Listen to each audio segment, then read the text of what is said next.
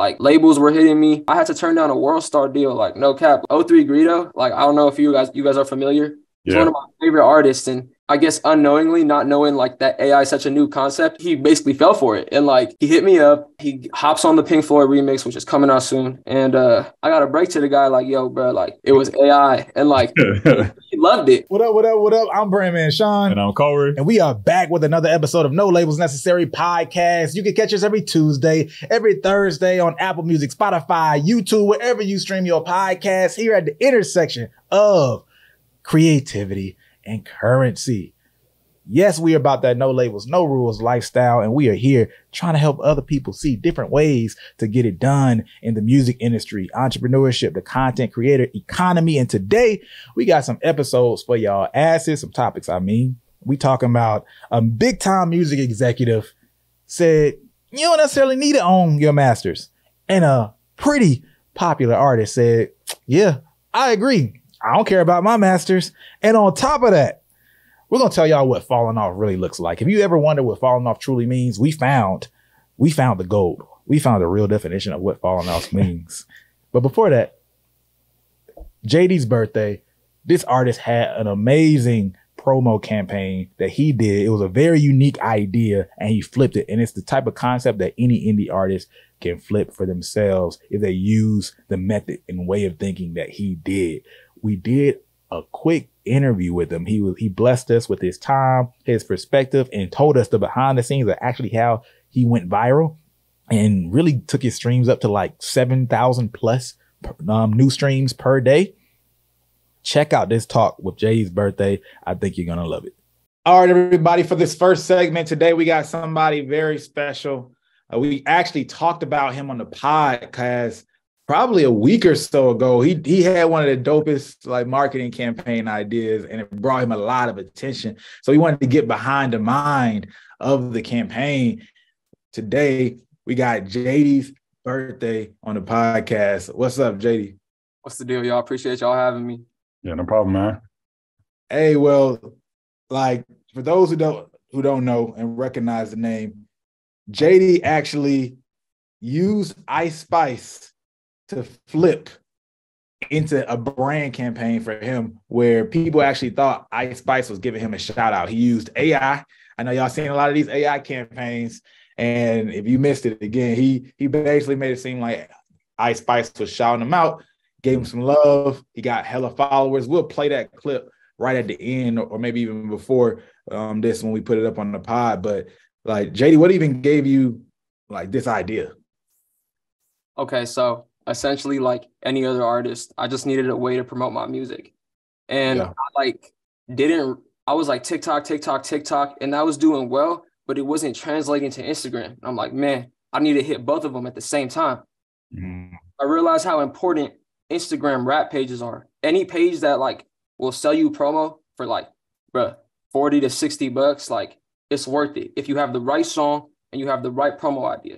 So I started working shout out to my boy Milky Underground for real. Like he paired me with Ice Spice for like hella of the promos. Like he would be like Ice Spice's X or like something like that. And that like kind of started the run in a way. Cause when I saw AI pick up, I was like, yo, this is like a gold mine. This is like crypto part 2. Like you could fit, like there has to be a way to get rich off this. You feel me? But like, I was like, man. So I just put 2 and 2 together. I was like, we're running the Ice Spice JD promo. I was like, what if we got her to say something? And that's when like it clicked in my head. I just typed in on TikTok, how to do AI. And then I went on the first website, downloaded Ice Spice's voice, spinned it to have her say what I want her to say. And then I just like put it in promo form, like put a little caption above it, gave them direction of how I wanted them to post it. Yo, tag me in this slide, Gave them the breakdown. Sent the money, boom. I seen it do successful on one. I was like, oh yeah, I got to run it on all of them. So like I started like looking for more pages with good engagement, you know, not too high of a price because I'm an independent artist. Like I have no backing, no manager, no team, label, nothing. It's me in my room. So I'm just like out of pocket, like giving them what I can.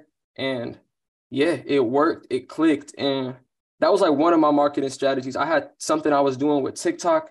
And that was kind of picking up steam, but like I said, it wasn't translating. So when those two clicked, it was boom. Like it started going up. I went up probably, or like I doubled my following basically because I was at like 4,500 and then like almost 8,000. So damn near doubled it. And like, which was crazy because I had not seen that like much engagement for something to do with music. So when I saw that, I was like, oh yeah, this is like definitely AI is like a very good marketing tool. When you say you doubled it, that 4K, in what period of time, just to be clear? Like 3 to 4 days. In less than a week, it was done. Like it was like boom, it had like the damage was done. And the song, the streams, like it's right now it's getting between 5 to 7,000 a day. It's sitting at like 500K. And this is like all within a 2-month time period from when I dropped it to now, like 2.5 months. So yeah, just seeing that work, seeing that happen, it was like, it goes to show. Yeah, and I know you said too before y'all kind of got to the AI voice, you was already running kind of an Ice Spice related campaign. So what did that look like before you transitioned into the AI voice stuff? Okay, so the first time my boy Milky Underground, he was always running promos for me, and he would just do stuff where he pairs like a famous person with an underground rapper and kind of like tries to like leverage it, but in a fun, creative way, like not on some like super clout chasing shit. Just try to make it like funny and creative. And he did that, and he would do like I remember the first time he did it, it was like Ice Spice's ex makes a song about her, and it was like for a song I did called Ice Spice, and that shit hit the Explore page for sure. Like it hit the Explore page. It was the first time I had some, because I never had one of my own posts hit the Explore page yet, but as far as like doing a promo with somebody, that's the first time it was like over 1,000 likes. My story views were jumping. I'm like, okay, there's something here. Like you just have to take what works and run with it. At the end of the day, like I saw there was something there. I saw the AI, put 2 and 2 together, and yeah, it was just otherworldly. The way that it shifted things, like I had, like labels were hitting me. World Star, I had to turn down a World Star deal, like no cap. Like they were like trying to get it so that we could like do Pink Floyd and the AI stuff on their page, but I was like, it just wasn't like the right situation for me. But I'm just saying that to say that big people were hitting me up, like O3 Greedo. Like I don't know if you guys are familiar. He's one of my favorite artists, and he was released from prison earlier this year. And I guess unknowingly, not knowing like that AI is such a new concept, he basically fell for it. And like he hit me up, and he hit me up. He hops on the Pink Floyd remix, which is coming out soon, and he like just basically endorses me, like, yo, this is dope, da da da, brings me to the studio. I got to break to the guy, like, yo, bro, like, I got to tell you something, like, it was AI. And like, he loved it. Like, he loved it. He was like, damn, that's crazy. Like, you were able to do that, leverage the situation. So like, I'm in like the studio with a big artist, somebody I looked up to. And it's like, I got here off of like AI. It felt creativity, bro. Not the AI creativity. The fact you even put it out there like that. That's beautiful, man. I think like just hearing that you're by yourself, you did something like this. And then so people can see how easily you can get, I don't want to say in all the rooms, but like really get reached out to, get seen by people just by approaching something creatively. Like people, that stands out. Like, because people are looking for the creative minds. Everybody's doing the same thing. And you said something that made me realize what you did was even more genius. Because I talked about on the podcast that it was great that you didn't just say, like, I don't know, like, hey, Jadysbirthday is the best in the world or something like that when you had Ice Spice talk. You mentioned it in a way where it was like, there's this guy who's mentioned me. It's kind of creepy, but he's now convinced me, right? Yeah. But I wasn't aware that you were already like running some promo with her name anyway. So it almost really was like, yo, this guy is truly like talking about me a lot, even though I don't know him, but now he's convinced me. Like the whole narrative and like was set to be realistic the way everything was set up. I love that. Yeah, I appreciate it. Yeah, I guess in a way I was like building off a story that probably like a larger audience wasn't familiar with, but in my head I was like, I was just gonna do it on Milky's page, like, but when I seen it work there, I was like, yeah, this could be a page wide, like on all the pages. Yeah. Has Ice Spice seen it? Like, has she reached out? Nah, no. Nah, I would love for her to No, she's dope. I fuck with Ice Spice heavy. Like a lot of people, they'll be like saying some crazy shit in the comments. Like honestly, bro, some of the comments are ridiculous, but I feel like it really conditions you like to like feel how it feels like. This is what it feels like when stuff starts popping. People are opinionated, and like it just conditions you kind of to realize, yo, whatever I do, no matter how I do it, if it's creative and outside the box, people are gonna have something to say. But as far as like people be like, oh, this is not a good look for like bigger artists. Like, oh, if Ice Spice sees this or if da da da sees this, I'm like, man, and it always be like the people with nothing going on. It's like, y'all don't know what bigger people are thinking. Like, they're like looking at somebody doing something creative. They're like, damn, I would have done the same thing in his position. Like, bro, I'm so glad you said that because it's funny. This is actually last episode. So I made like a mistake talking about these guys' campaign or whatever, and they like ripped my words up and paired it together, like showing how I was wrong. And I was like, I'd do the exact same thing if I was in their position, right? Like try to take a bigger figure and then like flip it to get the clout. So it definitely shows the people in this space. You know, yeah, you're gonna have some people who are salty, but yeah, a lot of them are like, no, I get what's going on. You know, there might be certain lines to cross, but a lot of times people get what's happening. So yeah, I'm glad that you understand that. Yeah, bro. The salty artist today is the collaborator tomorrow. You know what I'm saying? That's how I look at it. If Nas and Jay-Z can make up off of real shit, you know what I mean? Like a post like that, come on. Yeah, man. Yeah, man.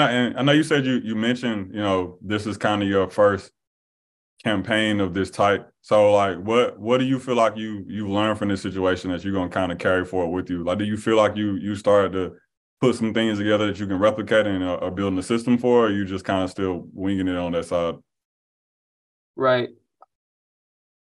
I would say as far as going forward, you take bits and pieces of what worked before. So in the past, I've used like, I don't know, you guys know this like a weed YouTuber called Fulcrum. He like went viral this year, like the faded than a hoe, faded than a hoe, faded than a hoe guy. Anyway, I don't know him. He's a popping figure on YouTube, and last year I like sampled his voice to make a beat. Like we've been doing stuff like that where it's like we'll take like a popping figure at the time going viral, like make a beat out of Andrew Tate or like make a beat out of da da da. Like me and my friend group, like we've been on that for like a while. So it's like we've been knowing how to like flip like some commotion going on in the media into like traction for what we're trying to do.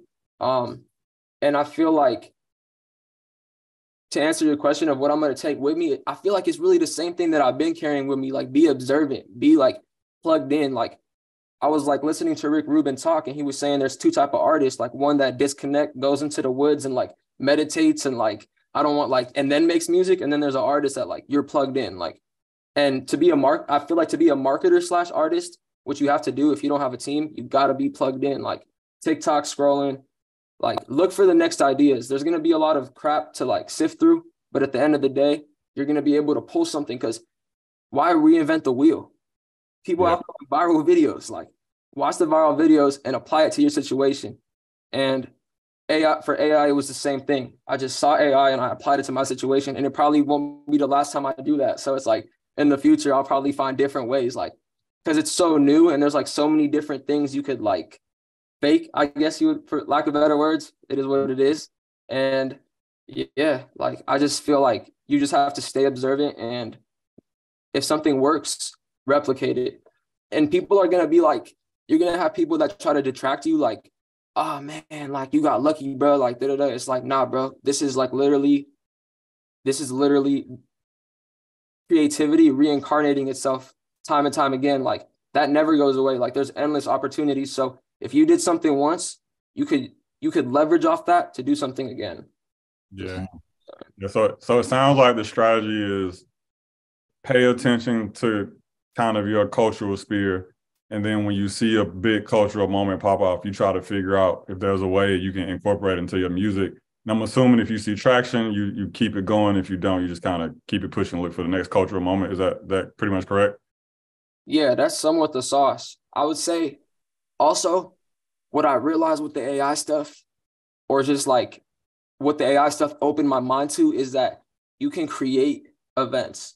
And I think people don't understand that large artists, like big major label artists, they do that all the time. How do you think people like keep their name in the headlines? Like Blueface in the headlines all the time. You think all that commotion, it could be going on in his day to day, but I feel like a lot of stuff is fabricated or enlarged, to be like larger than life. And I feel like you can do that. You could either you can create a situation, or you could build off what's going on in your life. You don't have to wait for like a major cultural moment, but it can help. It could always help. I mean, it's not something you should pass up on. So just like stay alert, but also you could create something. You can make a situation. Like I did an AI, I faked a news clip.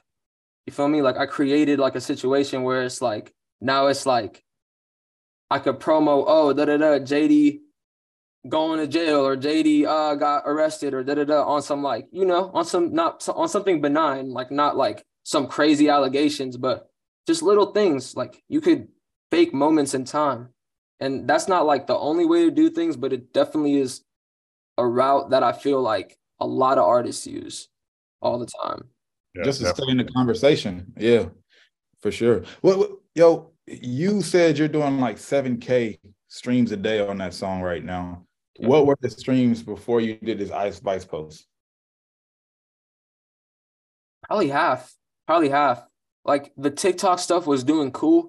I was hitting like viral videos, and it was getting people to listen to the song, and that landed it in playlists. You know how like the DSPs work. Like if you get hella push on a song right as it drops, it's going to be on like release radar and this and that. So like that really gave it a push. And then when I added the Instagram stuff, the Ice Spice AI stuff, that's what like basically doubled the numbers. So what exactly were you doing on TikTok?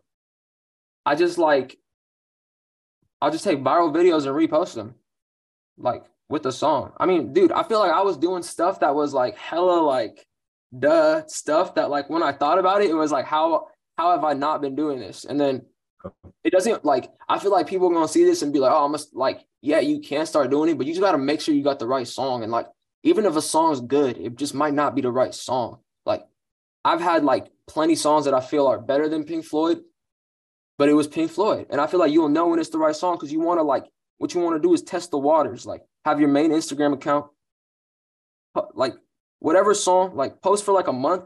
And then at the end, like post a bunch of songs, different songs every day. At the end of the month, see what song got the most reaction to it. Like it's going to be right in front of you. Like, okay, people like this one, but not that one. All right, let me try to run with this one. And it's all you. It's all what you want to do. But I just think that really helps, is putting a song out there, putting a few songs out there, seeing which one is doing the best out of the bunch, and then really running forward with that one, doing everything you can, putting all your resources into it. Yo, man, I respect your marketing mind, because there's a lot of artists that like they like the ideas, the sound of them, but you actually have the patience to go through the process. Like, oh, post a whole bunch of songs for a month and then look back at the data. A lot of people don't go through that. They're just like, this is not working right now. This isn't working right now. And then they don't even think to go back and look at everything. So like setting that threshold in the beginning, and to hear you even say, hey, then I was testing a campaign with my homeboy, and that started to work. And then I said, oh, I need to put this on other pages. So like everything is that whole process, like combine things that are already working and then also test at the same time. Like that's what I boil it down to. And that is really a lot of the process when it comes to marketing. There's some other cool things you can do as things grow, but like at the base, that's it, and when you're at ground zero. So I love to see that, man. Like, where did Jadysbirthday come from? Where's that name from? The name Jadysbirthday? Let me see. It really comes because like the weekend. And I was like, me and my friends were talking, like, man, what's that like? He just like, birthday came into the equation based off the weekend. Like we were listening to the weekend, and it was like, my friend told me, he's not my friend no more, but he told me back then, he was like, you should call yourself JD. Because my name was already JD. It was YSL JD on some like young shit. I was like young. I was like 18. I put it YSL JD, and my friend, he started going up more because like I've seen like a homeboy blow up. So like I've seen what it's like for like, okay, the hard work behind the scenes, like trying, testing stuff. That's what like really gave me the motivation. But anyway, like he gave me like the name Jadysbirthday, and it really comes from the weekend. But now to me, it means a whole different thing. It's like getting cake, living every day like it's your birthday. Really, just operating on those principles where it's like get money and make sure to enjoy your life because it's short. That's that's just what it means to me. It can mean something else to somebody else, but that's the official term. Dope. Well, hey, my last thing, to do something like what you did with the AI and the way you did it, there's certain brands that works for and certain brands that doesn't, right? And not that you can't use those same tools, but you would have to do it in a different way. So with that being said, how do you see the brand and voice that you want to develop with your fan base and people who know you? Well, it's like, for me, I just need to get the platform. I don't know anybody in the industry. I don't really got any backing like that. I don't got anybody riding for me in this shit. So it's like, for me, I got to do what I got to do to get myself in front of people. And as far as like what I want my message to be, or like, sorry, can you rephrase that question to me one more time? So think about it like this, like the personality, like is it more playful? You know what I mean? Like scamming, or is it like, you know, like there's different ways that when we think about different artists, like how they are, like what's that you're aiming for personally? Man, I think I'm just like, I don't know. I don't like the too cool artists. Like the too cool artists, like where it's like they just want to be like chill all the time and relax. And like, I mean, I guess it works for some people. Like you got the Cardis and stuff that it works for. But like for me personally, I'm just going to be myself. Like whatever that entails. Like on one day, I might want to be like more reclusive and I might go like ghost for like a week, but then I come back and I'm like, I got stuff to talk about and I got music to show. So it's like, I guess it's really a balance. To me, it's keeping a balance of like, because like, look, I've seen like people go up, I'm doing some goofy shit, like, and I had to draw a line for myself. I was like, yeah, I'm not doing that shit. Like, it was just some stuff it was like, I'm not doing. And I think I just drew my line where it's like, okay, like, so basically there's like artists like Summers and Autumn, like in the underground and stuff, like they faked like mug shots and arrests and all this stuff like on the come up, and like the fans notice, but they don't care. And it's like, to me, it's like, I'm just trying to get my fan base. I'm just trying to get my voice heard. Like, I just want them to hear my music and like take me for how I am, whether if I'm gonna be like one day more silly and goofy or one day I'm gonna be like more serious. Like, but I get how you're saying some brands it doesn't work for, but like, I don't know. To me, I never looked at it like, I never looked too deep into it. I was just like, yeah, I'm gonna just do this, and then they're gonna hear my music, and then I got eyes on me. They're gonna hear my next song and my next song, and then I could build a relationship, group chats, Discord, stuff like that. I love it, bro. You're not overthinking. And I mean, in a way, you build that brand over time, just because if you're doing it and your fans know you're doing this type of stuff, that kind of becomes the brand. Like they actually appreciate the creativity and you taking these like shots, like just shooting your shot. Yeah. You know, it comes like almost an inside joke. Yeah, exactly. So, like that, you know, and the rest of the music community really isn't. Yeah. I could see something like that developing, where it's like they're expecting me to come out with every song with some creative marketing type way. Exactly.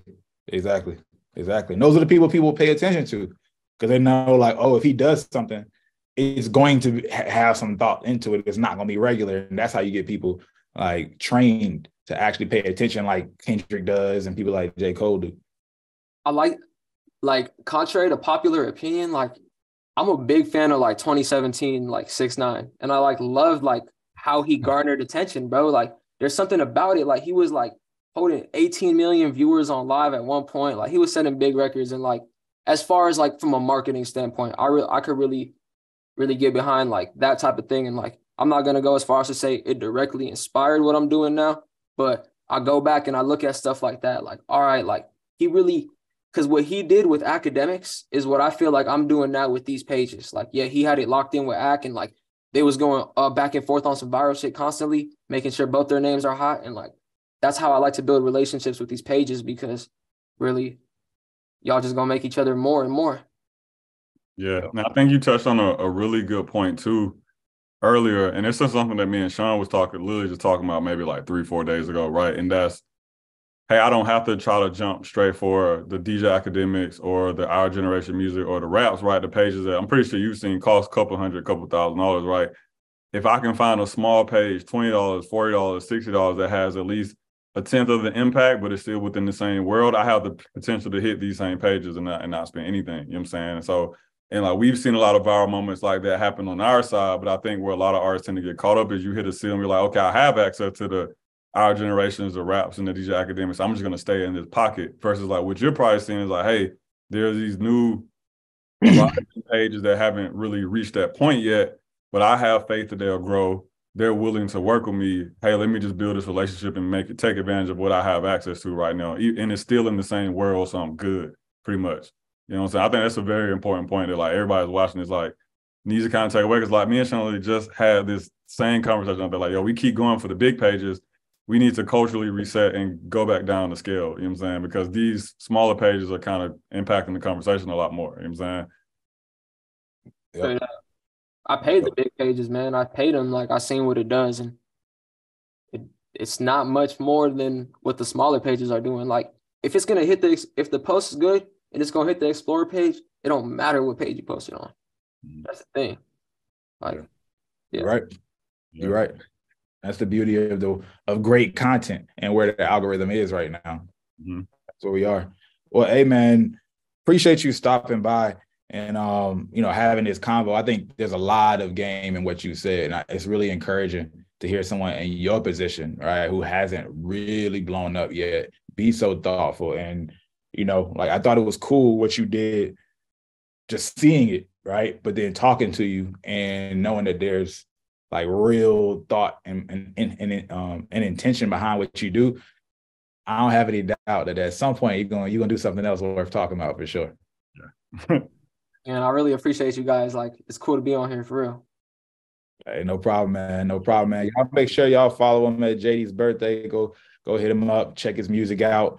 Other than that, man, appreciate you stopping by. And we're gonna get to the next segment. Quick second, have you ever seen an artist catch some traction and then they start to move? The numbers start to grow. They might even go viral, but then fast forward a year from now, somehow their numbers haven't really grown that much. They dropped back close to the same monthly listeners they had before the traction and viral moment. Well, that's because you have to know how to convert those moments into careers. And we've done this again and again with not only songs, but artists. And so has J.R. McKee, who's been a part of helping artists like Lil Durk, Rod Wave, Justine Skye, and Money Long. And we just did a collab where J.R. McKee does a step-by-step breakdown of how he took Money Long from 0 to millions of monthly listeners and winning a Grammy over Beyonce, Mary J. Blige, and Jasmine Sullivan. Check out this breakdown while we still have it up. You can check it out at www.brandmannetwork.com/Grammy. Don't forget the www or it won't work. Again, that's www.brandmannetwork.com/Grammy. Back to the video. All right, so hopefully y'all enjoyed that interview with Jadysbirthday. Shout out to him. Y'all show him some support. Just another indie artist on the rise, as many of y'all are. So show him some love. But now we got another topic, because there's a big time music exec that doesn't necessarily think that artists should own their masters. Check out this clip. Love Kevin Liles. It's a very good friend of mine. But he said, if you want to own your masters, put up the money. Great. But his whole point was, I don't think artists should own their masters just to own their masters. What are you talking about? Why should you own it? Ever? Why? Because you gave them a loan? Their bank gives you a loan for your house. You own the house. You pay the payments. It's your house. It's their house if you don't make the payment. But it's your house when you make the payment. The labels give you a loan. But yet they turn that loan into ownership in perpetuity. Get the out of here. And they know it's wrong. What you warn an artist about? Look at the length of the licensing agreement. How many songs do you have to deliver? Look at what counts against your options. So an artist will put out a product much quicker now. They want the revenue of it, but they don't want to count it against his options because he'll get out of the agreement quicker. What difference does it make? As long as you're making the money, shut the up and let this man do his thing. That he should receive the benefit of getting out that agreement based off of those terms. Not based off, you can put out 5 albums, but only 1 per year counts. You understand what I'm saying? I don't want to say anything that's not crystal clear. I want to make it uncomfortable. I don't care about these people. So to make it clear, this is Steve Stoute talking, but his homie Kevin Liles is the one who said you shouldn't necessarily own your masters as an artist. Jacory, do you agree? Such a slippery slope. Slippery slope. Such a slippery slope. So I agree with the bigger point that he's making, where I think that the deal should be something that's being worked towards, where the artist does own it. I do agree with that, right? Like the house example is an example that was used for me a couple of years ago, and it does make a lot of sense. Right? Like I said, like once you pay the mortgage off, you own the house, right? Yep. Versus in this, you could complete all the requirements for the project and things like that, and like you don't have any ownership of it. So that I do agree with. Who should own it? I think still comes down to sweat equity and the level of investment. So like to the point he made earlier where he was like, yo, Kevin, I was looking at like, yo, if I put up all this capital and resources at XYZ, I should own it. And I agree with it. You know what I'm saying? Like if it's out, if the resources that are needed to make the thing move are being overwhelmingly given from one side, then that means that one side is overwhelmingly taking all the risk, right? And I do think in that scenario, that entity should maybe not necessarily own all of it, right? Which could be a point that some people might make. Maybe not own all of it, but I think it does deserve like majority ownership of it. You know what I'm saying? Because yeah, it's easy for the artist who hasn't put anything up to view it through a different lens, right? So hey, if I put in $500,000 in this flop, you just walk away. I just lost $500,000, right? So because I'm incurring majority of the risk, this is my shit. You know what I'm saying? That's how I feel about it. So that's why I say I think it's a slippery. So I can understand both sides of the argument, the creative and the business argument for it, and those who kind of fall really deeply on one side. But ultimately, I do think the point he made, you know what I'm saying, about like that deal structure that you're paying back should at least count towards future ownership. That I do agree with. I think that should be the case. Yeah, I definitely see both sides of this where, of course, yeah, the house example, that was the first thing where I clearly saw like, yo, beautiful this example. Is wild. Yeah, that you don't own your shit after you pay it off or anything else that you pay off, you know, with a car. Yeah. Right? You pay it off and you own the thing. I pay it off. The other person still owns the thing, which is an amazing deal for the label. Like, that's crazy. Yeah. I front you some money and for you to go build my asset. Yeah. This is my asset and you go make it valuable. Right? That's crazy when you think about it. But on the other side, the risk as a business, why the hell am I going to give you some money and not really participate much on the back end? Like, why am I going to give you money to then go own, to then make me the money back and then I don't own it, earn anything? Mm-hmm. Like, I don't earn no interest on this thing. Right? I don't get to really experience the upside of this thing. And I have the expertise to actually make this thing valuable and tap into those resources, right? Mm-hmm. So I think that's where we get the ebb and flow. Now we are in a day where, yes, it makes a lot of sense for artists to say, I want ownership of this shit and I don't really need you label for anything. All right. And because of that, I'm going to own my masters. But on the flip side of that, it's, well, hey, artist, you don't need me for anything. I'm not going to provide you services like that. I'll front you the money and kind of be a bank. Mm-hmm. Right. In this agreement, no, it doesn't make any sense for a label to then like own some significant portion of the masters. But I am still in business for a profit. Like, I'm not in business for you to make the money back and pay me back. Yeah. Like, nigga, what am I? Yeah, exactly. I'm not trying to break even like every year. I got investors and board of directors to report to. I need to grow the business. So, like, thinking about both sides, I feel it from a label standpoint is just, again, well, how am I going to get my money? Because the conversation needs to then be like, creatively, how can we make this work? Do I get more of a bigger share of royalties, or do I get a longer lifespan that I receive a return? Mm-hmm. Yes, you own the masters, right? Or maybe do I own profit sharing off of the masters for X period of time and I don't own your masters, right? And letting y'all know, y'all can get creative as y'all want to with these deals. Like, all it is about what the two people agree on. There are standard things, but then there's things that you can make shake for you and whatever your agreement like is. So I could say profit sharing versus ownership. I could say ownership and no profit share. I could say merch and no touring, or I could say touring and no merch. Like, all these things are up, like, for, negotiation.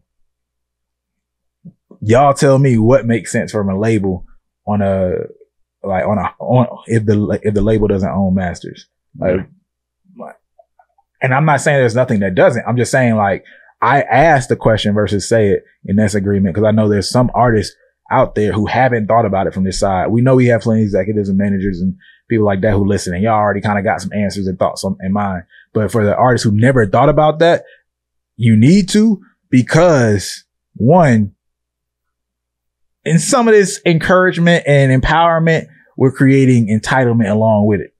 Right?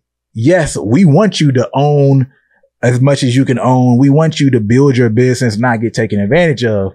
But on the other side, to really do that in the best of your abilities and still do good business or not miss out on good opportunities, you have to understand the business models of the people that you're trying to deal with, or what benefits do they really have? All right. You're like, oh no, I don't want to give you this, this, and this.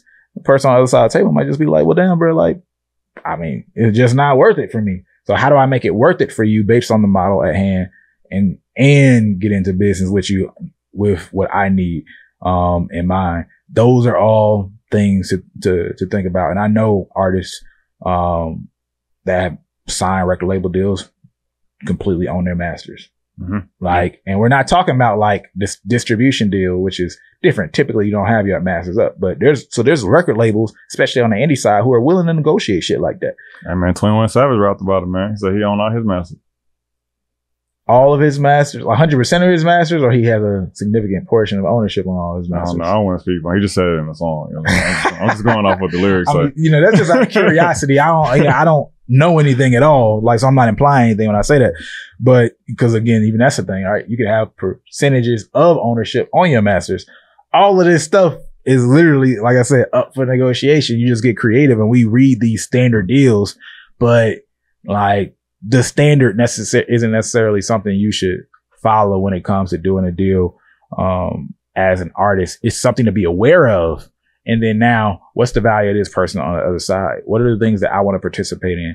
Like, do I truly want to manage a business in this area or that area? All of it is something to think about. Like, some people are like, yo, all I need is a tour manager, right? I don't need a label. I don't need an investor. I just need a tour manager, right? And there's some people who I need to just go hard on this content thing, or some people I need the label infrastructure, or some people still even say they need radio, which is, you know, it makes sense for some people. So, you know, it's just something to think about. I agree with what Steve is saying today for sure.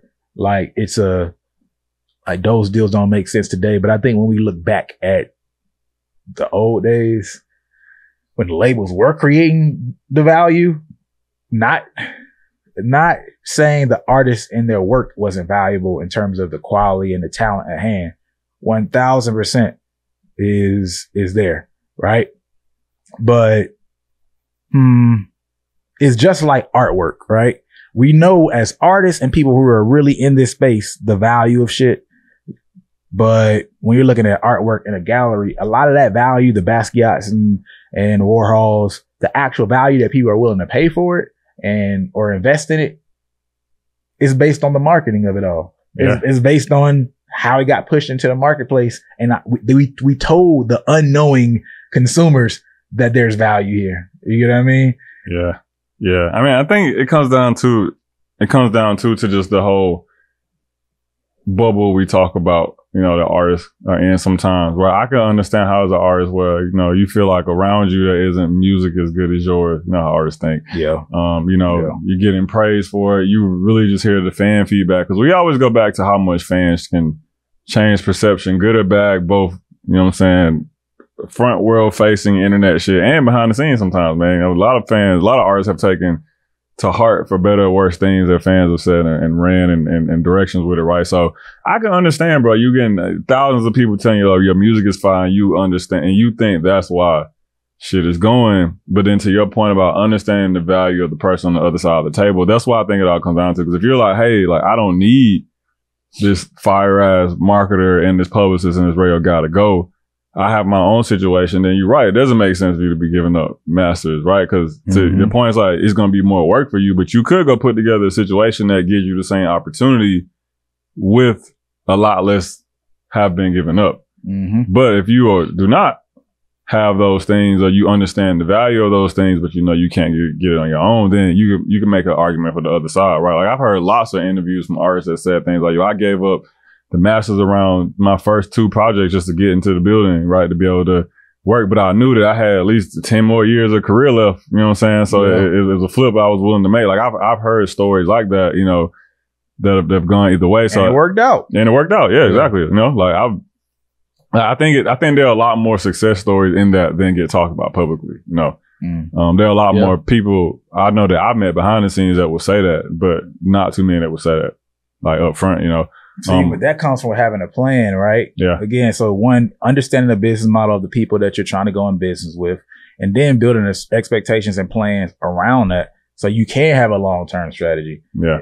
Instead of just getting surprised. Oh, shoot, man. I didn't realize I didn't own my masters, or I didn't realize all the value that could come from a masters. And now you just feel like you're getting screwed over, right? That's a completely different perspective than knowing like, oh, well, if I do this, this, and this, I'm going to be good. And I might be missing out on this additional stream of income at the moment, but I'm going to get income from here, here, and here. I'm going to be good regardless, but ultimately I do know I want to retain ownership of my masters. So I'm gonna put myself in a position to do a buyback, which is something that companies do all the time, by the way, right? Yeah. You issue stock and then you do buybacks of stock. So I think, of course, I'm all for artists having ownership, but I think that's the starter conversation, right? And now that we've had that starter conversation again and again and again and again, I think we need to have a more complex business conversation and talk about deeper strategy, because we're doing a disservice. Like many of these people who say all this, like you need to own, and like have your masters, all that shit. Some of them are just using the propaganda to make themselves like look good, and they don't actually move it like that. You know what I mean? It's like, yeah, we know this, the marketing messaging that's working right now. So we gonna tell everybody y'all need to, own your masters. But are we really gonna educate you to get yourself out of your position where you understand the game from a full scope of things? Like that's my gripe with some of these, people in government. They act like you care about you. It's like, all right, bro, we need more than book bags. Give us, give us the actual education. Yeah, the books. Give us some books. Give us the resources and the proper teaching support and all these other things. So now we can continuously economically support ourselves versus you having to buy us a fucking turkey every year. You know what I'm saying? Like, that's what I feel like they're doing with artists right now. It's like, we're going to give y'all a motherfucking turkey. We're going to give y'all a book bag and make it seem like some sauce. Yeah, own your masters or whatever. But beyond that, how do I truly think about this comprehensively as a business person? That's not out there. Now, all that being said, there's an artist out there. He don't really care about his masters ownership. All right. At least not for some of his work. You talked about that a little bit, Jacory, how some people have that strategy. But this situation, I say, is a little bit different. All right. Because Bow Wow says owning your masters doesn't matter when you're a touring artist. Do you own your masters? Nah, I don't like, for me, I don't really like people. I just had one of my partners ask me about that, because you see everybody selling their masters. Yeah. Everybody selling their masters and this, that, and the third. For me, it's like, I don't really give two fucks about the masters, really, because for me, number one, coming up, JD did majority of the writing anyway. Right. You know what I'm saying? So early on, I really wasn't even writing shit. I didn't start really writing until probably like my second album, because I had to learn how to write. Like, a lot of cats can rap, but they don't know how to formulate that into bars, and this is the hook, or people got their own little method. So for me, I kind of caught on late to it, you know what I'm saying? But I really wasn't tripping, because if you're a touring artist, although you're never going to want to leave that paper out there, eventually that's something you can sit on and they'll come to you later on in life. But for me, I'm a right now type of nigga. Like, I'll tour. All right. Some loaded statements. First of all, shout out to JD, bro. Jermaine Dupri is so underappreciated, bro, because, the South don't scream as loud as some of these other coasts, you know what I mean? We love y'all all, but the South don't be screaming in the same way. We don't have the tycoon execs in the same way. But the shit that Bow Wow said, one, I understand a little bit. Yeah. I wasn't writing this thing. Yeah. I'm just a performing artist. That's basically what he said. Yeah. I'm performing this shit. Goes back to that knowing the value of the person on the other side of the table thing, right? Yeah. Like, he's like, this person giving me the hits. Fuck it. You know what I'm saying? Like, take what you want. You're giving me the hits, right? So how can you be like, I actually appreciate that perspective of, like you said, knowing the value, not getting so ego driven. I should own all this just because I'm the one who performed it and they coming for me. Yeah. Right. So that part I can appreciate. And I hope y'all get that detail. The part that I didn't like was the end where you're just like, I want the right now type of nigga. Yeah. That's the part that made it seem like, damn, nigga, you just short-sighted. Yeah. It sounds like, man, that's when it started to get rocky. Like, oh man, sounds like he's been finessed and he doesn't know. It hasn't clicked yet. Oh man. Yeah, that part right there. Okay. Like, be more than right now. But one, the money you can make and do well with from touring is significant. Two, yes, if you actually monetize a celebrity brand, it is a real thing that you can do. You have that attention. Mm-hmm. How do you monetize it? So there are other streams. So it's not like you have to be broke just because you don't own your music income. Yeah, you look at someone like Bow Wow, but he flipped into acting gigs and all these other things. So he's probably looking at it like, man, like, yeah, I didn't make any money off music, but music was the catalyst for all this other shit that came from me. So I'm cool with it. I'm happy not getting my bag over there. Like exactly. You guys think I should be. That's a real strategy. Again, thinking about different things. It's no different. It's a more invested and committed way to do it. But on a small scale, that's like having a song that you don't necessarily like connect with and then building your career after you get the attention from that song. Or even smaller scale, having a video that's a little viral, that's not necessarily your music, but then using that attention and flipping it into the music career. Yeah. So like the strategy is a strategy. There's so many examples of people doing one thing and then flipping it to another thing, no matter like what industry. But yeah, only the not owning your masters based off of the principles we said, not with the energy he said. I don't like that shit, bro. It was a little bit too loose. It wasn't like, oh man, yeah, I don't care about masters, but I understand why. And in most people's cases, they probably should. It was just like, yeah, bro, that's that child actor money, bro. Like I said, how you thinking different, man. How you moving in the world a little bit more loose. It's a different world where you come from, boy. And then plus too, bro, like I just believe that all the artists from that era are just like still in the matrix, man. They all just realized they were finessed for decades. You know what I'm saying? So I think we got to give them time. All right, the video went out for a second, but we are back. Corey had one more point he wanted to make about this Bow Wow situation, and then we got some pretty strong topics to throw at y'all in terms of the culture and how artists' brands should be perceived. Yeah, man. So I was thinking about the part where Bow Wow was like, you know, I'm a touring act, right? I tour, and you know, we all know that's not touring isn't the saving grace that it used to be. But I can understand his mentality, right? Why do I care about the money I'm making from the recorded music when there are all these other things the recorded music has afforded me to make money off of? And I thought about like, what's the equivalent of that today for newer artists, right? What would make them feel like, fuck this music shit, I'm getting this bag, right? And to me, it's the brand deals, right? Why do I care if I made $15K off this music when this music helped me get a $100K Sprite bag?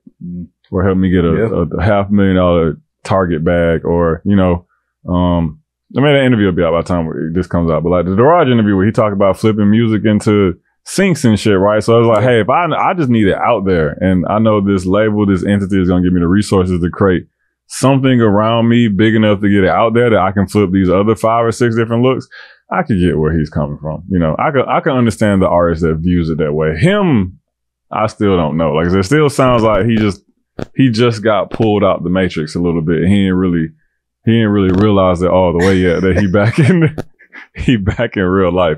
But the sentiment, right, that I don't care about music because I have touring, I flipped that today. Hey, I don't really care about music as much because I have content streams, I have brand deals. I can understand where he's coming from. Yeah. That's probably how like Speed feels, you know what I'm saying? No, that's a fact. Yeah. You got those people in the bag's not even anywhere near as close. Yeah, I'm gonna do this music. Y'all do what y'all want to. It is kind of like just marketing for everything else. Yeah, exactly. It's a lifestyle thing. And I thought about it too, because Speed and Cosign dropped this song together, and I was like, this is such a terrible song, and it's doing such crazy numbers. And I was so confused. And I was like, well, you know, with their audience thinks it's cool. They pay attention to rappers. Yeah, it's a bigger brand flip, man. I'm gonna take this terrible music video and go flip it into a bang deal or something like that. You know, I peep the game, bro. I be seeing the strategy, man. You know, niggas, every time these influencers hit 1 million views, it's a new brand deal getting announced like a week or 2 weeks later. You know, that's the flow. So I get it. Yeah.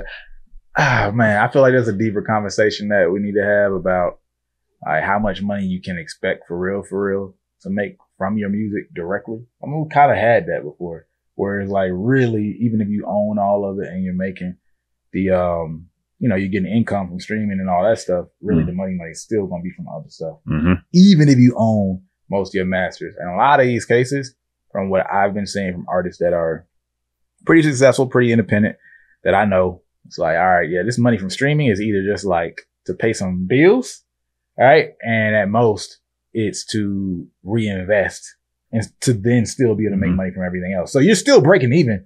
I don't really know anybody who's like killing it personally that's like told me it like, yo, that streaming bag, right, is a crazy bag and like I'm good, right? It's usually, even if it's a crazy streaming bag, but the career is so big, it doesn't really maintain like that person's lifestyle and all the other things they need to do to continue to fund and grow that particular business around the artist itself. You know what I mean? So a meal per year might be great for an artist at ground zero, like who is thinking like, oh yeah, a meal per year from streaming, I can live off of a meal. But usually that artist who's making a meal per year from that is like, I want to do like other shit.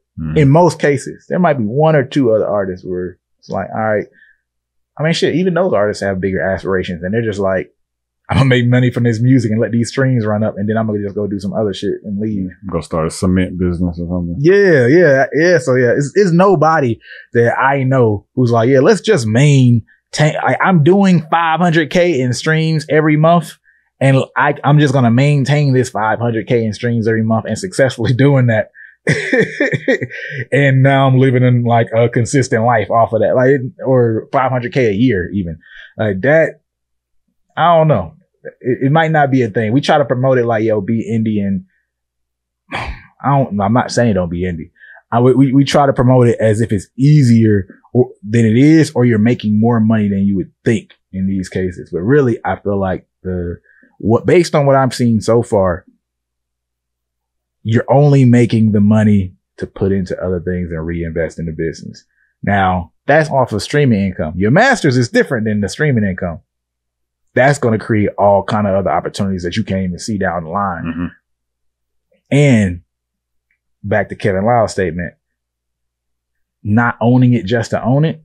What I do think is a thing is you can own it and then not know how to monetize your masters. Yeah. Like we're not just talking about, oh yeah, cause somebody streamed your shit. Like the biggest opportunities, especially if you get yourself in a certain position for your masters, is not just going to be like streaming some more songs. You know what I mean? Yeah. It's going to be whatever that might look like, whether that's sync or just new platforms and avenues. Like there's so many things that your masters can be monetized from, which we need to do an episode because I don't think I'm fully aware of every way masters can be monetized or strategically how someone who owns the masters and really does that, or how they look at it. I feel like an episode is going to need some detailed research. Nah, need some detail looking for somebody who can talk about it. Shit. Man, sound like a PBS special, man. Right. Like, no. Hey, y'all go ahead and donate $5 so we can pay somebody to create. Hit that super subscribe button, whatever it's called. Yeah. Super chat button. Yeah, hit that button. Go ahead and give us a little donation and we'll pay and create an entire mini doc on what you should do with your masters and hire the right people and everything. And when you should give them up. Let it go. No, it's fine. But all right, let's get into this next topic. And the video no longer has sound, so we can't play the clip. But what this clip is, or what this content is, really, let's start with this subject. Can people fall off? And if so, what does it really mean to fall off? In the clip, DC Young Fly was a comedian, artist, dancer, all of those things extraordinary. Modern day Renaissance man. He's the hood Sammy Davis. He's the hood. Is it Sammy Davis Jr.? Yeah, Sammy Davis Jr. He's the hood Jamie Foxx. You know what I mean? Now, he basically says, hey, bro, this falling off shit is bullshit. You know, I have been in front of people's lives, been out here in the streets, like coming to the media, kind of blew up for like 10 years now. It's crazy. All right. 5 more years from now, when I'm like, I think he will be like mid-30s or whatever, I don't want to be in front of y'all. All right. I got kids. I got a life. I'm trying to become the behind the scene businessman. And what he was alluding to is something that I agree with, which is, yo, man, a lot of this falling off shit is just perception. And a lot of this perception, of course, is based on what the media has going on. So if you just don't see me no more, I fell off. That's what most people are really just defining it by. But I realized early on, I would be watching TMZ, the show, and I'll be seeing like some old, like, I don't know, actor or something, and they'll be in some fancy store on Rodeo Drive, and the actors look like they doing good in life. And I was like, dang, bro, like, and I'll ask my dad or grandma about them. And I'm like, I haven't ever seen this person anything. They're like, oh yeah, this person was big back in like 1980. Should be the man. Yeah. And I'm like, well, dang, I ain't seen them in anything. I don't even look like they did anything in my lifetime in terms of acting and like any kind of acting gigs and shit. But they still at this expensive ass store, you know what I mean? In this well-to-do environment. So how are you judging about falling off? Because if my lifestyle hasn't fell off, what do I really care about all this other shit? But Sean, you know it's not that simple, man. It's about what we as the people can see and put our fingers on. And when's the last time I seen you at a Kylie Jenner birthday party, bro? You know what I'm saying? If none of those things that happened recently, then who cares that you're still financially stable and probably doing better than 99% of the rest of the population? Who cares about that? See, that's a damn shame though. Like you just actually hit that shit on the head. The Kylie Jenner shit. You know what you just made me realize? You can't, like personally, you can't follow these niggas' idea of your life falling off or not because they really don't know when you on. That's true. Yeah. Like niggas will think, oh, he at Kylie Jenner birthday party, or he at this event, or he's standing next to that person, he on, and you be broke as fuck. And then you disappear, they think you fell off, and you be good. Yeah. So dictating your life by anything based on what the public thinks, you probably gonna be messed up anyway. Like, so how can we care about the perception of being a fall off when you really didn't know when I got on? Where in this line? You might have saw a lot of events, and eventually somewhere in that event in the current period of time, I did get on, but you don't know when it actually happened. And I was just finessing your ass until I finally got on. Making this shit look good. Hey, making that shit shake. That's why they need entertainers need to put their taxes up, man. I believe that. So I can be like, damn, bro, he was only making $60K a year when this movie was top of the charts. You know what I'm saying? I want to see that, man. I want to see that information line up. Like I think Chris Tucker said he got like $5K off of Friday. Yeah. You know what I'm saying? Hit movie. Well, that was a cult hit at first, right? Cult hit. But again, perception. Like if you're a super fan of Friday, like early on in that era, you're just seeing this and it's big in your community. You think this nigga on. Yeah. All right. Even before it hits pop. So that's a whole nother thing. Like whether they should have been paid more or all that. Cause they ain't know that was going to like take off necessarily. Right. But yeah, to you, you're like, oh, this person's on. You making these assumptions. And with those assumptions that they're on, there's a certain amount of money that you like associate with that. That's what's crazy about art, bro. That's actually what is crazy about being an art, bro. The moment there are a lot of people that know about it, the people assume there's a lot of value there. It's so funny to think about that. You know what I'm saying? It's like, because it's like there could be a picture on the wall and one person is looking at the picture and we're all like, oh, that picture's worth nothing. But if you walk by and 100 people are staring at the picture, you assume the picture's worth a lot. You know what I'm saying? It's crazy. It's crazy how that works when you really break that shit down. Because it's all just us feeding off each other. Like, he looking at this shit. Shit must be worth something. You know what I'm saying? Let me see what's up with this. Like, even that was the point like DC Young Fly was making right like that. Like, we view just falling off as like lack of mainstream attention. Right? But then to your point, like you said, like, what if I'm better off financially? What if I never cared about mainstream attention, right? Like there are artists who were, if we keep it music, who were shot to the top of that shit that like, you know, you could tell they didn't really care about that. You know, I think about someone like a Macklemore, right? Yeah. You know, can I say that Macklemore is no longer as popular as he was in, what was that, 2016, 2017? Yeah, 100%. Can I say that Macklemore has fallen off? No. Right. You know what I'm saying? Because last I checked, he still streams very well. You know what I'm saying? He's still making money. And like, there are lots of artists who come and go in that. And I think what's interesting is that this is an underrated indie story. Tell Macklemore's indie story? We need to interview Macklemore or somebody. I mean, you don't fuck with Macklemore? No, I mean, no, I ain't got nothing against I want to know the details, man. I'm not a huge fan of his music, but I want to understand. I want to hear the details. Yeah, I remember. Yeah, you're right. The story will be interesting, man. Yeah, the story will be interesting, man. I mean, I'll be forgetting. People be watching this, man. I can't, can't be speaking like I be wanting to speak. It's okay, bro. I get a random DM maybe like, damn, you watch this? It's crazy. If you don't fuck with your boy, bro, you don't fuck with him. You know what I mean? I'm cool. You know, Macklemore. You know, if you out there listening to this, man, like keep doing your thing. You know what I'm saying? Like keep it going, man. You're an inspiration to somebody, not me, somebody. But like, I think the perception of falling off doesn't hold as much weight as it used to, right? Because saying somebody fell off in like the 2000s, something like that, was detrimental because there was no way for us, the public, to verify. Now I can be like, damn, what happened to such and such? Oh, that dude fell off. What? Go look at his Instagram. I don't know, man. He just posted a picture 30 minutes ago and that shit got 1 million likes. Go to Spotify. I don't know, man. He still got 8 million monthly listens. Right? I can do all this research pretty quickly to like verify, like, man, somebody fucking with them, even if it's not me, right? Versus like back then, it was just kind of like, oh, what happened to such and such? Damn, I think I just fell off. Oh, damn. Go on about your day. You know what I'm saying? No way to really case it out and see what happened to them or not. So I think that there are artists that we are getting to see enough artists who don't always live underneath the mainstream sun to show us that, hey, being under the mainstream light doesn't necessarily mean that I'm on, right? To your point, we've seen lots of celebrities and big artists in the limelight that have come out with, we learned just the craziest personal life shit was going on, right? They was down bad in certain ways, and then vice versa, right? We've seen artists that was like, we'd be like, damn, I ain't seen you in years. And they pop back out. And they doing better than the last time that we saw them. You know what I'm saying? It's like, damn, bro, you're not on drugs no more. You look clean, you know what I'm saying? Like, your house look nice from this Instagram live. You know, it's like a cool place that you in. Like, you're in a much better, more solid place. So I think, like, just that perception of falling off is gonna have to change at some point. It's not gonna be the same insult it once was if we keep hanging on by the same standards. If people want the you fell off insult to still hit, we got to change the metric of what falling off means. You know what I'm saying? We got to. Yeah.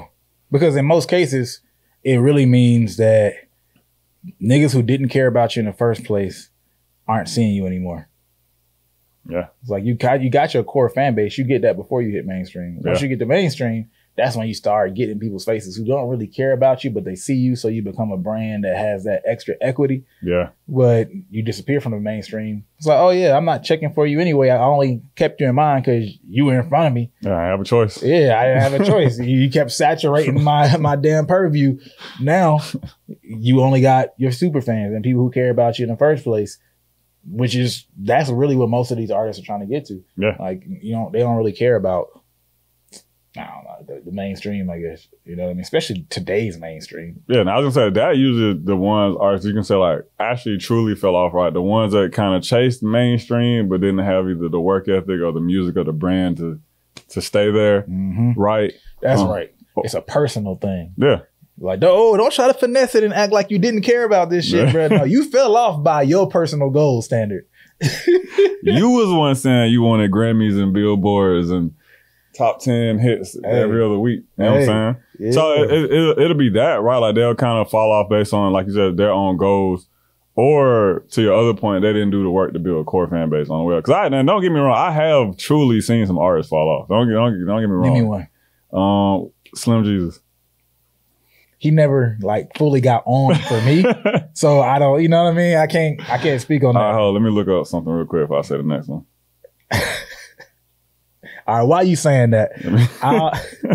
I'll say that makes me think about recently Giannis and the Milwaukee Bucks got booted out of the playoffs, right? Bruh was like, yo, like, because he got asked by the reporter, was this season a failure? And then he was like, why would you ask me that? You asked me the same shit last year. No, this season wasn't a failure. Yeah, the whole thing based off of is like, nah, you have these failures along the way, these moments along the way, but you're building to something greater. Michael Jordan didn't win every year. LeBron didn't win every year. So every year they didn't win a championship. That wasn't a failure. Yeah. Like in some ways, shit, bro, like if it was your goal to win a championship, you didn't win a championship, bro, that was a failure. But I can see you saying the entire season wasn't a failure because it's something we're going to learn from and use as a building block. But in a micro, bro, y'all were a favorite to win a championship. You wanted to win a championship. You got booted out of the first round as one of the best players in the world, and it wasn't even close. Y'all lost 4-1 versus like 3-3, or 4-3. So yeah, nigga, y'all failed. However, it's not the ultimate failure. That's what I think. I knew where he was trying to come from, but I can't. People done embedded this like you're not a loser mentality and everything else in the world. I can't let people get to my sports, bro. Like I love the ability to cleanly lose and win, man. It's cool. We gotta have that culture somewhere. I can't take these blurred lines. Bro,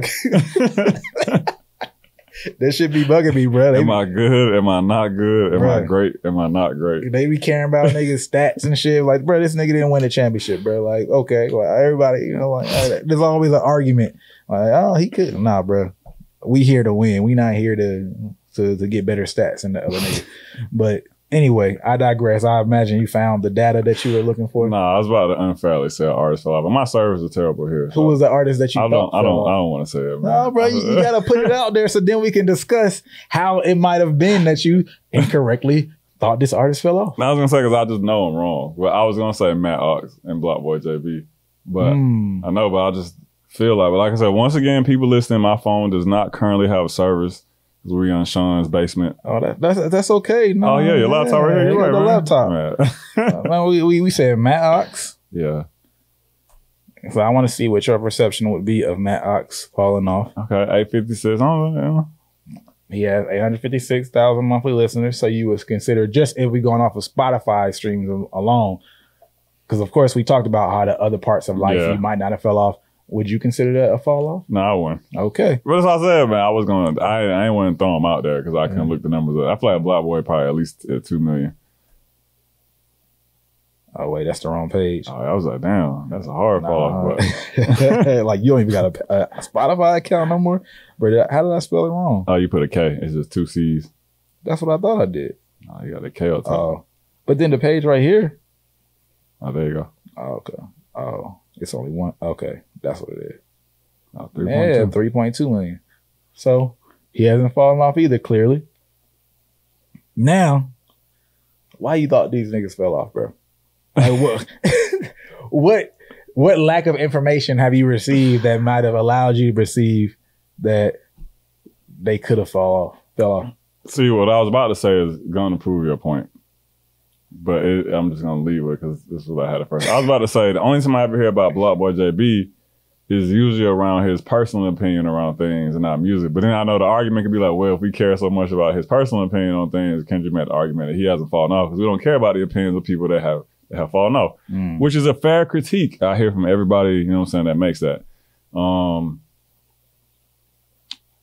I was going to say the same thing for Matt Ox, but then what was about to make me change my mind is there's a very reputable like publication YouTube channel that I follow that talks about like rising underground rappers and like people in like that world.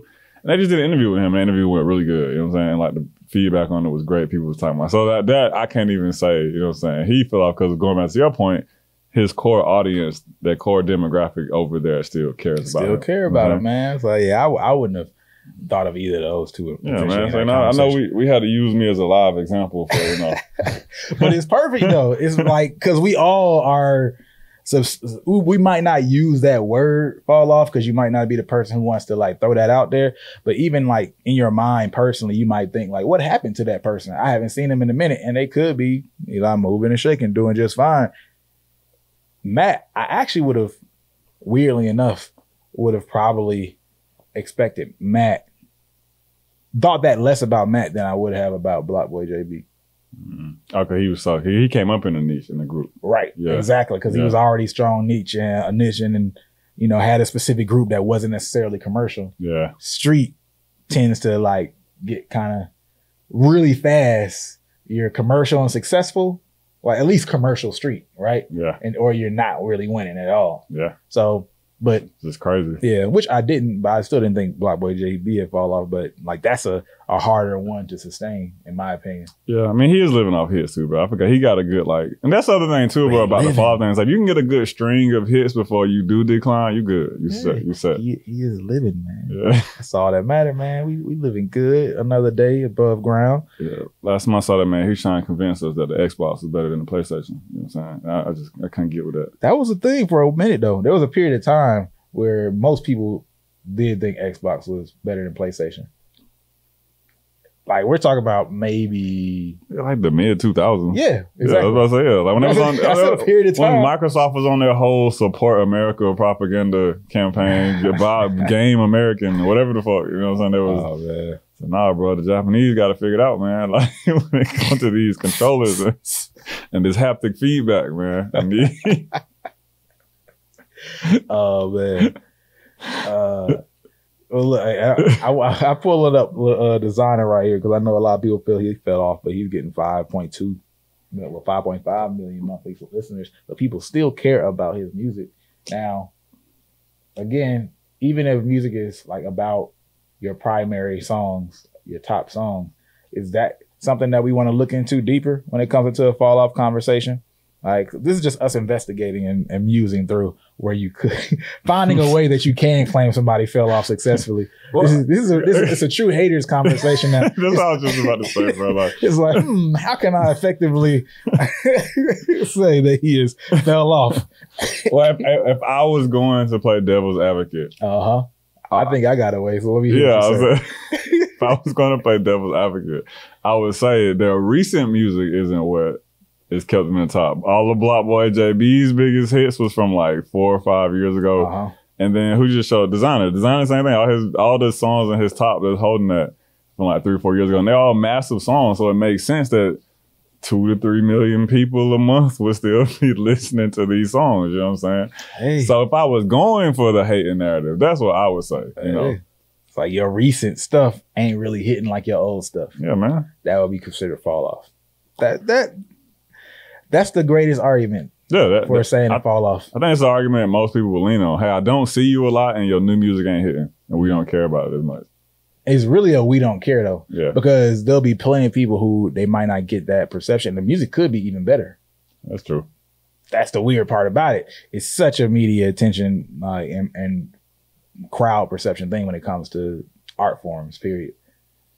And, you know, that might suck for many artists to hear, but it's like, on the capturing value from a business standpoint, it's all based on other people thinking it's good, even though this core of art is not supposed to be about other people thinking it's good necessarily. Yeah, that's what I said. That's what's so crazy about it, bro. Like, people can literally change the value of your art in the drop of a dime, bro. Like we see it with viral moments and, you know, and council campaigns, bro. Just your entire value can be changed like this. You know what I'm saying? Just like that. Shit is crazy. Shit is crazy. But, you know, even Drake once said, you know, they tried to tell me I fell off. Ooh, I needed that. You know what I'm saying? So use that language as, you know, if you're listening to this Block Boy JB, Matt Ox, Malcolm Moore, because I fuck with all 3 of them personally. I was listening to Block Boy JB the other day. You know what I'm saying? Use it as motivation. Yeah. Ooh, I needed that. That shit's still so funny. They're trying to tell me I fell off. Ooh, I needed that. I know. He said, I had someone tell me I fell off. Ooh, I needed that. Yeah, okay. This is a funny ass bar to me. It's very Drake. I just imagine him being on the boat. Like, someone like, man, you know, I fuck with you, bro, but you kind of fell off. Like, oh, thank you. I needed that. It's the spark I needed. Hey, I'm looking for motivation. The ooh, it's the ooh, I think. Going back to the studio right now. In that bar. Being a brand owner today feels like being a SoundCloud rapper in 2016. Everybody's starting a clothing brand. That's a bar. Everybody's starting a clothing brand. And they don't want to do the work to make it a valuable clothing brand, to make it an interesting clothing brand. And this is not a conversation I'm presenting. Shout out to undiscovered.ig. Now they like cover a lot of brands. Like, that's their thing. The music, not the music space, the fashion space, right? So I can see them feeling that way, because you're like, dang, I just see all these other people creating brands and like, this is our space. Just like artists feel like, yo, I see all these influencers and people making music and they don't really like put in the work to make it quality music. You're like, oh yeah, y'all just starting clothing brands because it sounds cool or whatever. But to me, one, a lot of artists were just starting merch, right? And there were very few who were starting like legit clothing brands. Now there's I see a lot of artists really still having merch and they're calling it a clothing brand, but it's just merch. Yeah. It's a popular thing. Yeah, exactly. It's popular. It sounds more entrepreneurial to own something, right? It's like having my CEO on my business card, even though I don't got no business. Yeah. All right. It's the same type of shit. So I feel it. Yeah, I mean, I really didn't. The SoundCloud rapper comparison, I don't necessarily fuck with, because I didn't really ever see a time where, I don't know, it was like cool to be a SoundCloud rapper. What? No, I didn't. Bro, 15 to 17 or 16 to early 18, bro. That's different though. Like what? Because what I mean by that is all the rave. There were a lot of rappers on SoundCloud, and it was the media like on the outside branding it that way. But it wasn't like niggas being like, "Yo, I'm about to become a SoundCloud rapper." You know what I'm saying? Like, "Hey, I'm starting a brand" is a cool thing. Not, "Hey, I'm about to be a SoundCloud rapper." Well, I see the argument I would make is for that time period, the term was, "I'm about to start a collective." Collective was the cool thing to start in music at that time. Yes, see, that's what I'm saying. That's a better connection than being a SoundCloud rapper. Yeah. But hey, they wanted to use Playboy Cardi's face and get a little clout and post off of it. I respect it. The idea, in fact, though, is true. There's a lot of people starting the brands and start wanting to be CEO of their business and all these things, all right, without necessarily understanding what that comes with. I want ownership of everything. I want to have this type of brand. I want to be a producer and say I do all of that and I mix without actually becoming good at it. All this stuff is cool. End of the day, bro, run your damn race, man. Like, look, everybody's not the full damn Megazord. Somebody else got to be the arm, the leg, or whatever. Find your bag, stay in that bag. And there's plenty of people like making plenty of money in better positions of control, you know what I mean, than a lot of these people who own 100% of everything. You got people who are second, third, fifth at some of these startups, you know what I'm saying? Like not a CEO, not an exec, not a board member, and they got hella money and they living a better lifestyle than some of these people who like, I gotta own everything and I want credit for everything, da da da. So it's like, what do you want? If it's an ego thing and you like, yeah, I need this, so people like I want to feel like I'm respected or I control everything, cool, because that's your quality of life, right? Some people I can't just live great, bruh. I need niggas to know that I'm great. If that's your thing, bro, then that's your thing, right? Or I can't be successful on a team. I don't care that I'll be 5 times richer on this team. Like, nigga, I want to know that I did every little bit of it DIY and that's going to make me feel better because I'm too insecure to have success that also involves other people. Nigga, do that shit. Like, that's your own thing. That's your prerogative. However, it is possible if we're just thinking about getting to a goal to get to these, like to start a brand or and have somebody else run that brand completely, or to not start a brand, just do your merch and cap somewhere else. That's just the only thing that I think about. But like, I guess I got a little bit off from their take a little bit. So I'll let you choose whatever the fuck I said, like as a point to respond to. I know I threw a lot out there. I don't know how to follow up to that, man. You know, I'm trying to, it was so many different points. I'm trying to bring them all back in. I mean, I don't know. Like I was saying, I get where he's coming from, like with the SoundCloud rap thing, right? It was like at that time, it was cool and it was cheap to hop in and say you were a SoundCloud rap. To the point about the clothing brand, it's easier today to make a clothing brand than any time, right? You can find you a designer on Fiverr for $50. You go to Alibaba, you can have the shit printed and designed before you even spend a dime of money. You know what I'm saying? So I get it. You know what I'm saying? I get it where the thing is coming from. And plus, you know, bro, like when you're like younger coming up, like having a creative job is like what's cool, right? You know, that whole like 18 to like 27 window, bro. If you don't have a creative job, you're lame. You know what I'm saying? Especially if you in a place like, I'm not saying that, you know what I'm saying, but I think that's the perception, right? Especially if you're in somewhere like in Atlanta or New York or Miami or LA, bro. If you're not doing something creative at the point you feel off. You know what I'm saying? Yeah. You feel out of place. Not one of the cool kids. Yeah. So it's like, you know, there are a lot of creative endeavors that take a lot of talent. And because of that, they take a lot of time to get good at. And unfortunately, there are some that aren't like that. And I think that SoundCloud rap and clothing brands in 2023 are two of those. Like, you don't have to be an amazing clothing designer to start a clothing brand today. You can have like 1 or 2 good t-shirt ideas and start. And I've seen it. Like, I've seen brands kick off their whole brand off of 1 or 2 good t-shirt ideas, right? That's the time that we live in, right? It's the equivalent of having a one hit. Exactly. Right? I was just about to say, same as like a rapper. You know, you can drop 20 shitty songs. If number 19 go, shit, you up. You got a brand. You in the game, right? So I'm sure that, you know, to that point, there are a lot of marketing things and just even mentality shifts that happen probably from clothing brands watching the way music and entertainers move, right? Like, we could do the same shit, especially once we got closer to modern times and the brands of these clothing designers start to become more influential. Like, right, we're paying attention to the Virgil Ablohs and the Jerry Lorenzos and the Dapper Dans and shit, right? So that's a part of it. Who we make the influencers influences the culture, the whole thing, what everybody else tries to start. And we have made clothing designers more popping than they used to be among the specific culture that we know. Yeah. Like we're talking about like the more street, hip hop, popular space.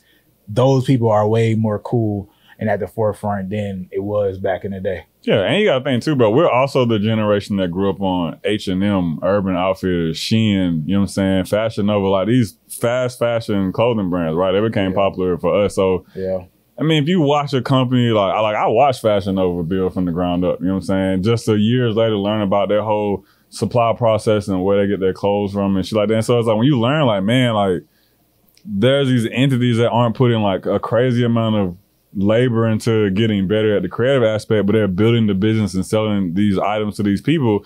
I get it. I completely understand. Like I said, if I'm just looking at like, man, I can just I can go download Weebly right now and make a little one-page shit. I can go download Shopify, make a little one-page site. I can get my material sourced from China through Alibaba. Not even just the materials, the whole product, the shirt, the hoodie, the hat design. That's a fact. And I just set this shit up, post some cool pictures on Instagram, run some ads, and I can start making money. Not saying that's how easy it is, but that's the way that a lot of the fast fashion designers from the last 3 to 5 years have made it look. You know what I'm saying? So if you're thinking about people growing up watching that, I get it. It's the same. It was the same thing with the SoundCloud epidemic, right? All we kept seeing motherfuckers like X and Lil Pump and shit blow up, and we're looking like, man, they're shooting low quality videos and recording their music in a mic in their closet and putting on like, I mean, they're doing it for cheap and easy. I could do it's the exact same shit. You know what I'm saying? Yeah. So I get it. You know, I get it. Yeah. Speaking of you know, every Negro on the sun starting a brand. These two Negroes right here are gonna be dropping merch very soon. We're gonna officially talk about it next episode though, because we at the end of this one. I'm BrandMan Sean. I'm Corey. And we out. Peace.